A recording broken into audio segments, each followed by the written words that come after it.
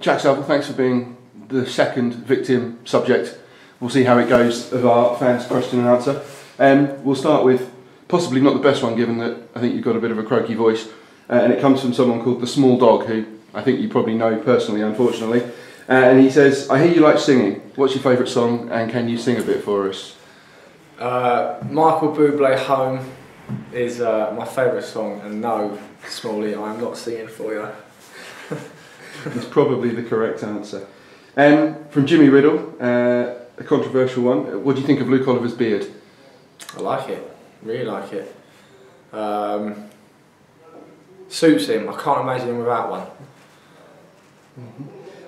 From Nobby, if you could change one law of football, what would you change? The length of it. I reckon it should be, I don't know actually. I reckon if the game was 60 minutes long, Yeah. it would just be crash bang wallop. More of a... More exciting. Yeah, like a T20 version of football. Yeah. Okay, good. And also from Nobby, and related, is there anything about modern football you particularly dislike?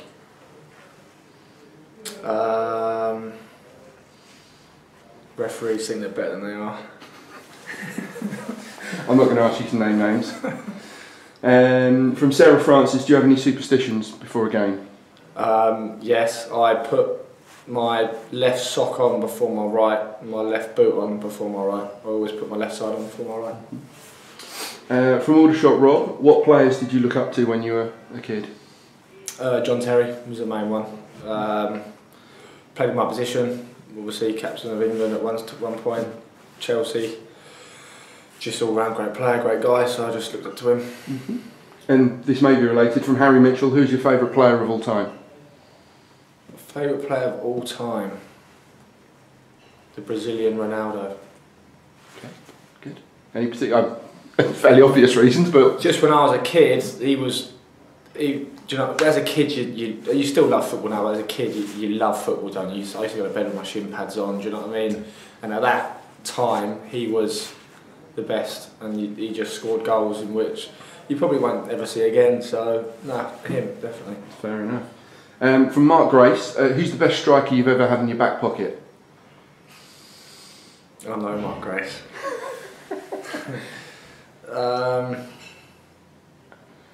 Harewood. He was the toughest game I played against, Marlon Harewood. Marlon Harewood, yeah. I think he was at Wolves, I'm not sure, it was a reserve game. It was a very tough game, but yeah, I put my jeans, my shorts in the wash actually after the game, and then he sort of rolled out as the door opened. Good, that's good. From Charlie Fisher, what's your best ever moment as a footballer and why? Staying up with Barnet against Burton Albion. We had to win. I think Torquay were playing against Hereford, and Torquay were going for promotion. Hereford, it was away at Torquay. They were no way going to win the game. They went 3-0 up Hereford, so we had to win.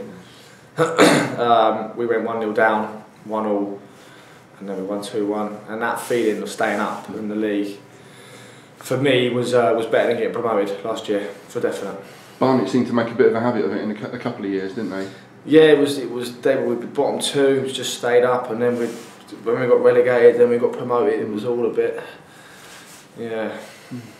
Yeah, well, hope we feel feel Barnet for you though. Well, yes, quite. I hesitate to ask this one from Jimmy Riddle. Who looks better in pink, Jake or Richard Brodie?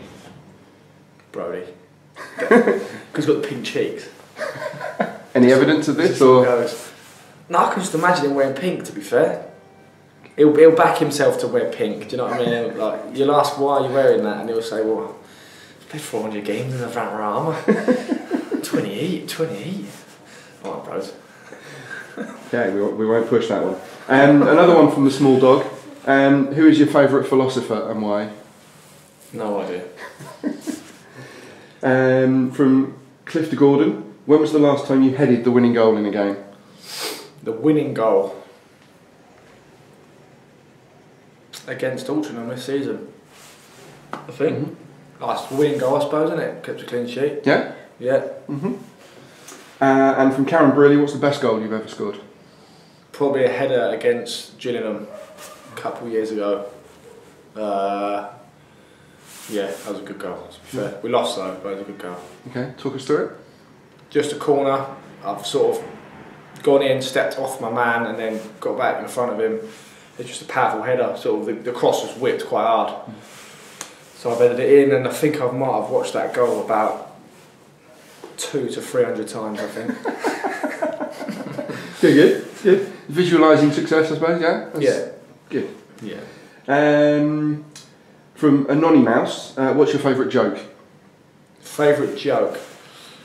God, these are under pressure. You can't remember them, can you? Yeah. And this is a family audience, so. Right.